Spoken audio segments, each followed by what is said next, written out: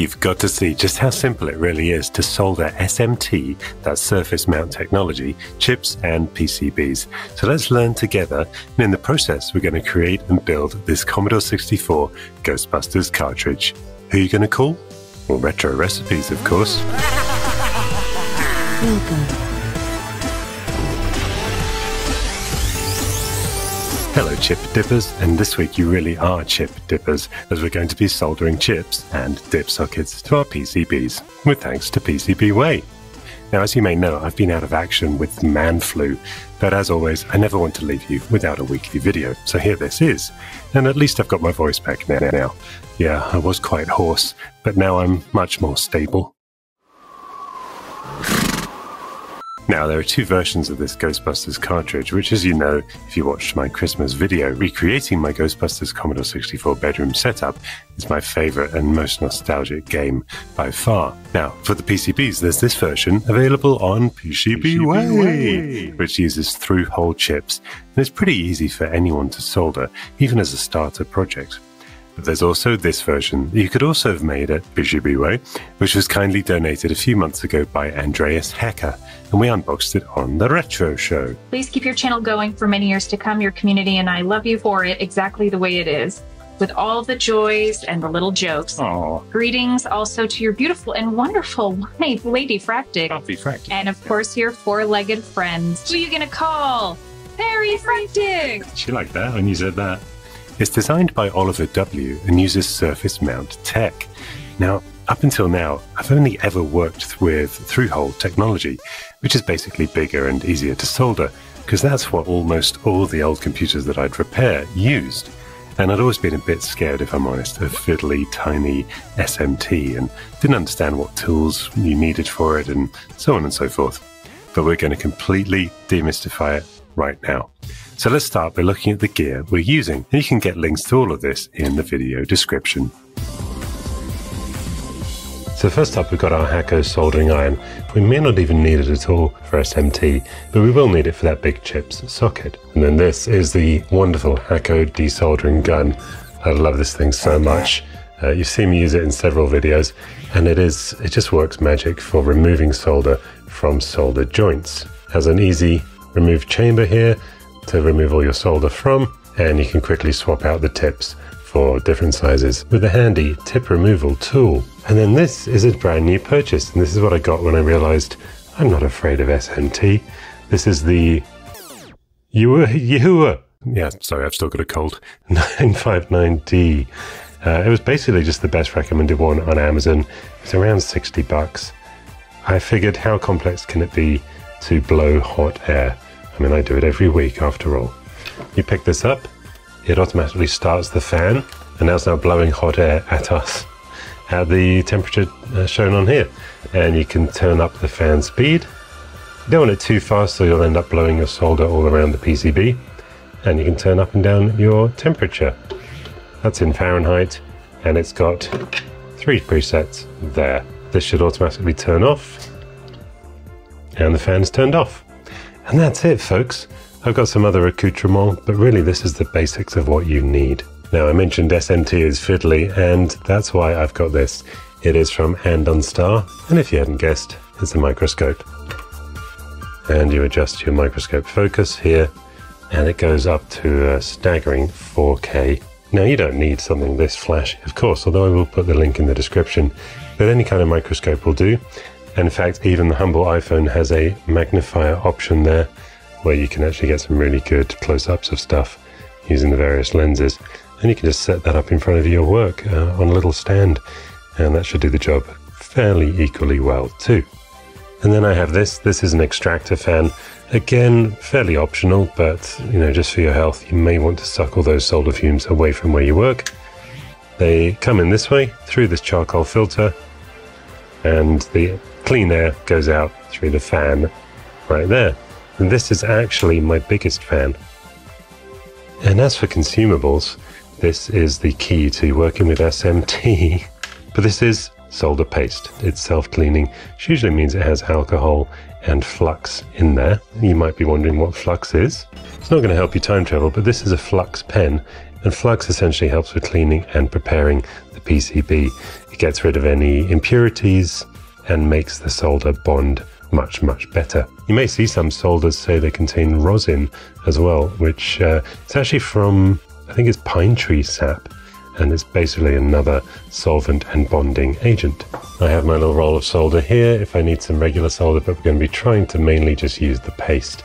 But this is with a rosin core again. You will also notice that some of my solder is leaded, and I do that by choice. You can get lead free, of course, but I find the leaded stuff, it just looks better, it melts better, it ends up shinier. Just always clean your hands. I wash and scrub and use a nail cleaner under my fingernails, these are toenails, under my fingernails. That would be weird soldering.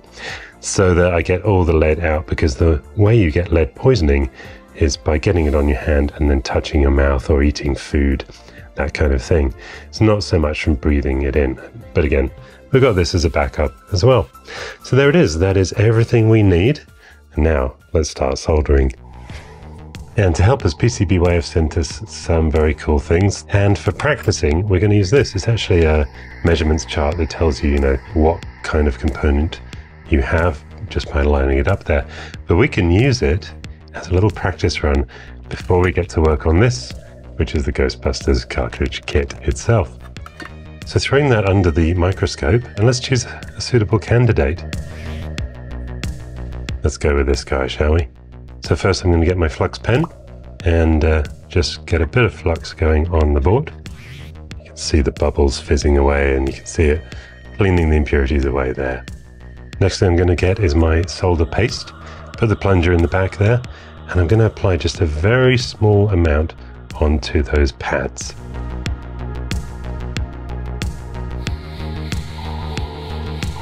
That may even be too much, but we'll see. And now I'm picking up my solder rework station gun. You can see the flux coming out and bubbling.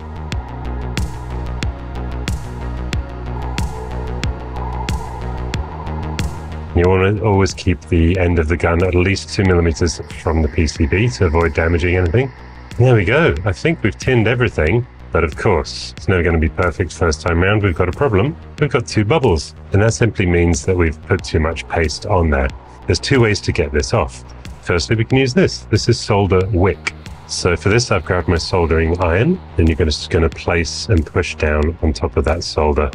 And it will be absorbed and sucked, hopefully, into that wick. There you go. You can just kind of wipe it across. Add a tiny bit of a bridge. This is known as a bridge here, so we don't want that because that's going to short circuit those 2 pads. There you go. Now, it's not the most beautiful soldering job because I'm brand new to this, just like you. For that second bubble, handily, as if by magic, we had 2 bubbles. I'm going to show you the desoldering gun method. So simply place that on the bubble and suck. And it's not too bad.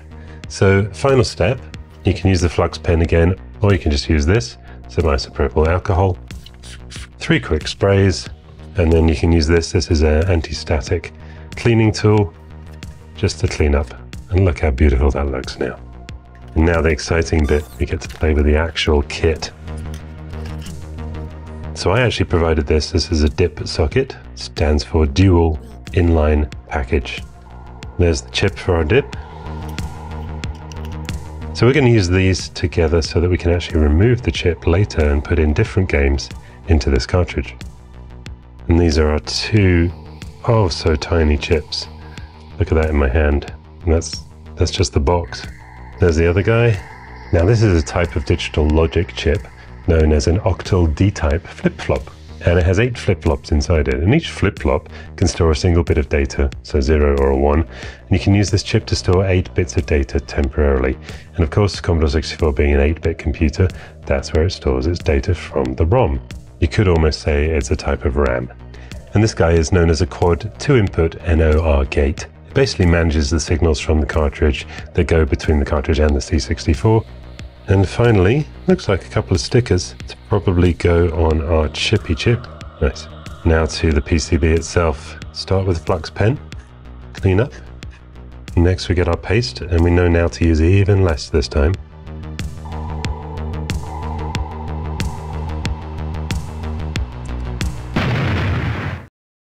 Very interesting. Well, I think it's always important to show successes as well as failures. Let's watch that again. And what it tells me is we have the temperature too high and the fan too high. So there was a little air pocket or something inside there, and it basically bubbled and exploded. So let's try again. We've still got our pads are actually quite well tinned. I think these three at the end are not. And that also means we can try it without the flux pen this time as well. Tiniest dab on there.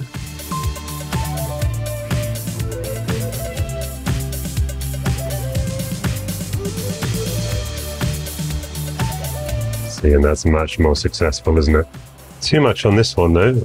Will it spread across to these ones that have too little? Yeah, I'm pretty confident that they are all now nicely tinned. It's a learning process. And look, actually some of our solder rolled across to the other end there. Let's just finish up with those ones. Again, teeny tiny amount now.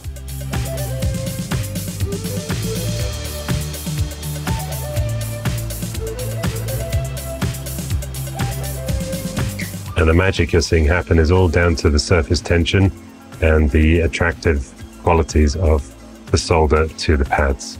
Make sure that final pad has enough on it. See how it's only partially tinned there? But again, this one has too much, so let's just try and push it across.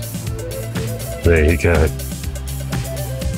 So it is interesting, those three pads don't seem to want to heat. Maybe I was too stingy in the solder paste department.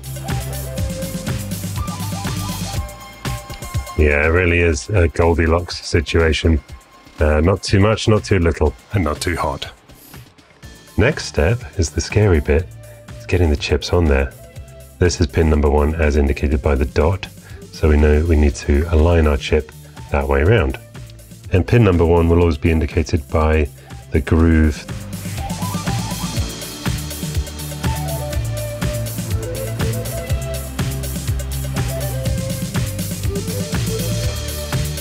Now we can test the continuity to make sure all of the pins are making contact with the PCB.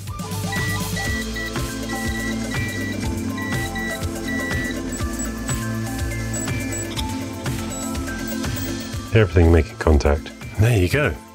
Now for the next chip, which is the really tiny one, let's try a bit of a different method. We're going to mix things up, literally, I suppose, with the solder paste. And I'm going to put the solder paste on raw, then drop the chip on top of it, and then try heating the paste around the pins. And if we're lucky, we might see a bit of magic happen involving that surface tension, which should pull the chip into alignment with the pads. Let's try it out.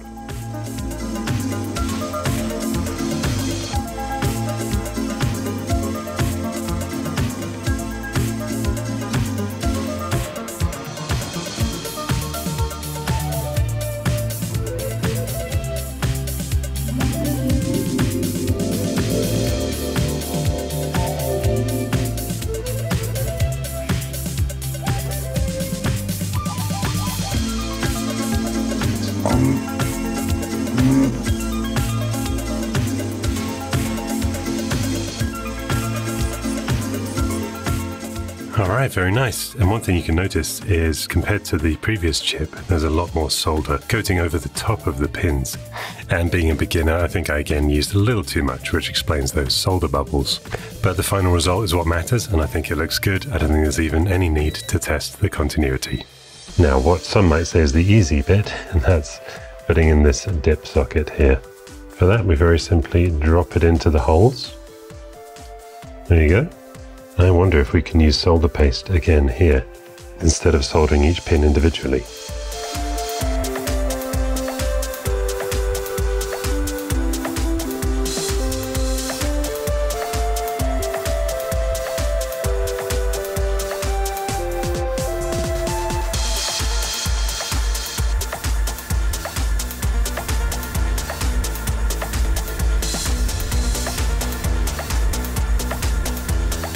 It is satisfying, isn't it, when it works? And I'm just going to finish off with a little bit of solder, old-fashioned way. So what we want to do here is heat both the pad and the pin, and then dab our solder in there. Yeah, I'd have to say I don't recommend using solder paste in a rework station for pins, only for SMD. Let's just do the rest the old-fashioned way, using the soldering iron.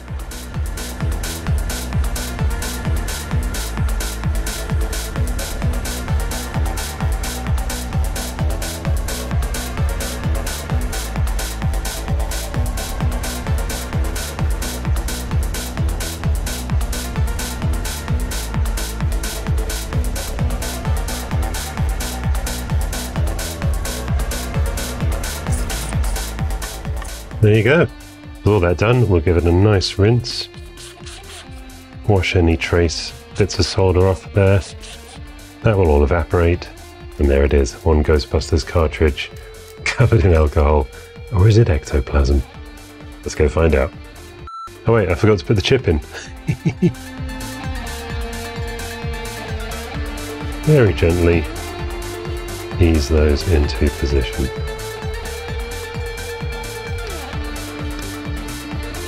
And now we're ready to bust some ghosts. Ectoplasm. Alright, so now we've created our board. Let's go and see if it works, or if there's any ghosts in the machine.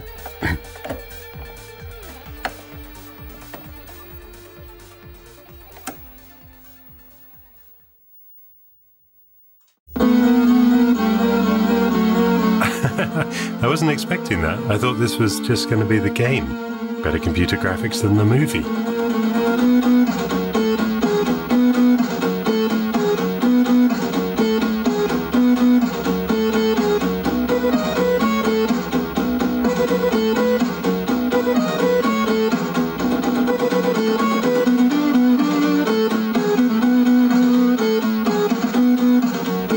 Actually have the game. Looks promising, and those are the infamous loading stripes for those who watched that recent video of mine. Ghostbusters! There it is. Lovely. Now, fun fact, the voice that says Ghostbusters, as you can hear now, Ghostbusters! Well, David Crane, who wrote the game, actually told me that this was his prodigy named Adam Bellin, who he sent off to Electronic Speech Systems to record all the speech. And how cool is it that those exact zeros and ones he recorded on that day are now encoded on this cartridge that we just soldered. Ghostbusters!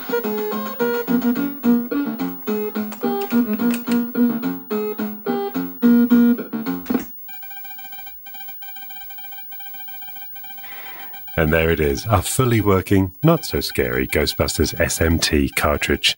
Links for all the gear are in the video description. As always, huge thanks to PCBWay and everyone who made this video possible.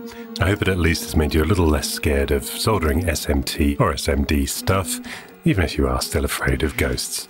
Thanks for watching, subscribe and support below, and cheerio.